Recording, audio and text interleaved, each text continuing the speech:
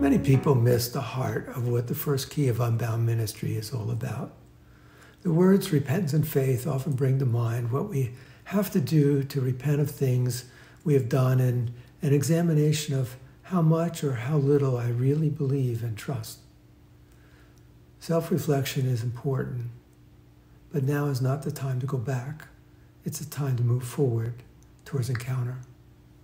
Jesus speaks to us all in Revelation chapter 3, verse 20. Here I am. I stand at the door and knock. If anyone hears my voice and opens the door, I will come and eat with that person and they with me. Jesus is the initiator. The person coming for help may not realize it, but hidden in the circumstances that motivated them in asking for ministry is Jesus standing, waiting, knocking, calling. We read in Romans chapter 2 that it's God's kindness that leads us to repentance. Do you not realize that God's kindness is meant to lead you to repentance? Repentance and faith is a gift, a grace that brings conversion of heart. When Jesus says he wants to come into our home to eat together with us, it's an invitation to relationship and intimacy.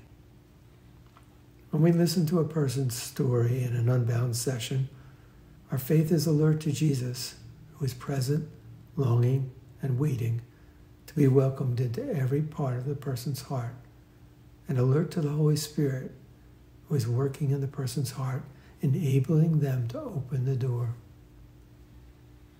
We also need to be aware that we are instruments of the presence of the kingdom of God. When Jesus began his public ministry, he said, "The time has come, the kingdom of God has come near. Repent and believe the good news."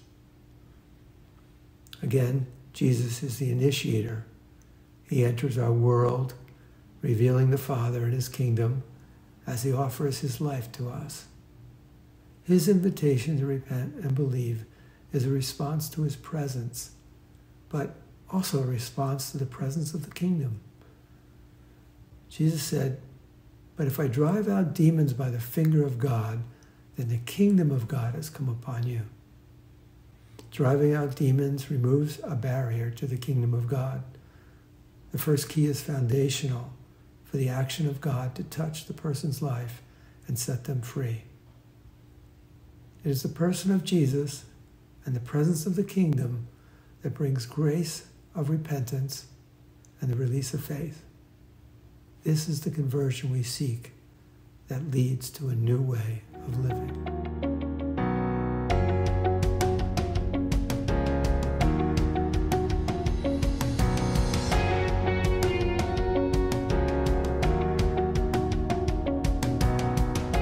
Tuning in to our latest Ministry Tips series on repentance and faith. Repentance and faith draw us closer to Jesus and the love of the Father.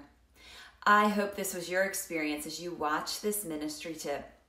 To learn more about the first key of Unbound, repentance and faith, you can read Neil's books, Unbound, the Unbound Ministry Guidebook, and Abba's Heart.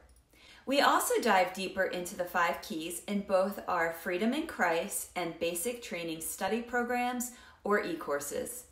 Don't forget to follow us on social media and sign up for our e-news to be the first to hear about upcoming events. We invite you to partner with us by making a donation on our website so that we can continue to make resources like these ministry tips available to the whole church. God bless you, and we'll see you next time.